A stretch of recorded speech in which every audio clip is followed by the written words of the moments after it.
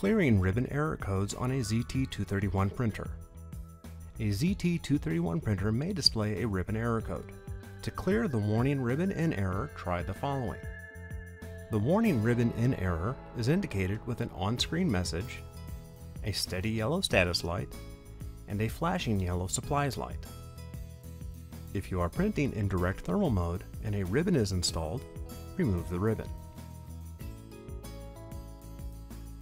If you are printing with thermal transfer media using a ribbon, set the printer to thermal transfer.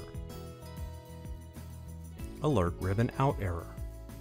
The alert ribbon out error is indicated with an on-screen message, a solid red status light, and a flashing red supplies light.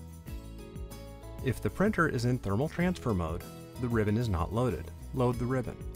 The ribbon is loaded incorrectly. Reload the ribbon and confirm the ribbon is following the correct path. Media or debris is blocking the ribbon sensor. Carefully clean and clear any debris or media from the ribbon sensor. 4. The ribbon sensor may not be detecting the ribbon.